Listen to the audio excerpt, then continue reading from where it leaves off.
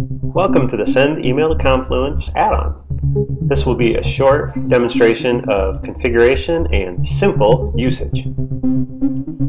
Here is the configuration page. It's accessible once you install the plugin via the Send Email to Page Admin icon down here.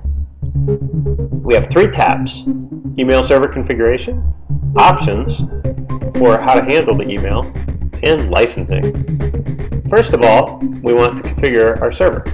There are some helpful controls to do this at the bottom. When we change things, we can click the Update Config button to save them permanently. If we hit the Test Configuration button, it will attempt to connect to the email server. If it is successful, then you will get this message. However, if it is unsuccessful, for instance, if we put a username that doesn't exist, you will get an error message. And lastly,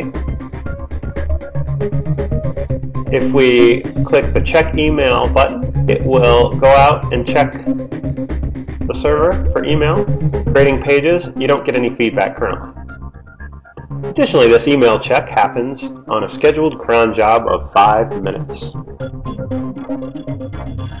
This is the page where you can configure email handling options. Currently, I have a number of things planned, and I've created the controls for those. These are below the blue informational box. If you see something that you want to vote on, you can simply click Vote for this feature. Templates, email whitelists, command tags are all in the works. But these two controls are implemented. You can say which page you want your emails to be created as content under.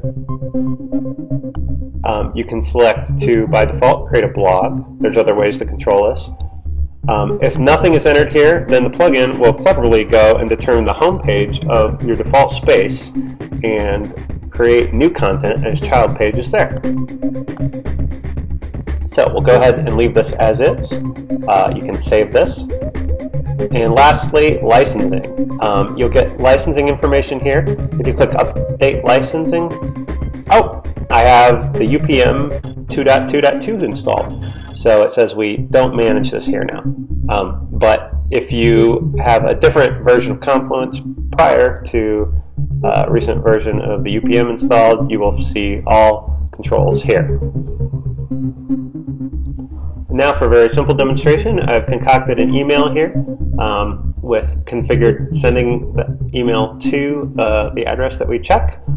And I'm going to go ahead and drag in a few attachments. Send the email. And now we'll flip over to our browser and we'll go ahead and check the email. And now if we go to the page where we expect our new page to be created under and do a refresh, we can see that indeed there is a new child page, and it has not only the page itself but all of the attachments that we sent over. If I go ahead and click on that, we just had a little content, and then we had our attachment macro so that we can see everything pop up here. And there you have it, simple configuration and simple usage for the Send Email to Confluence page add-on. Thanks so much for listening.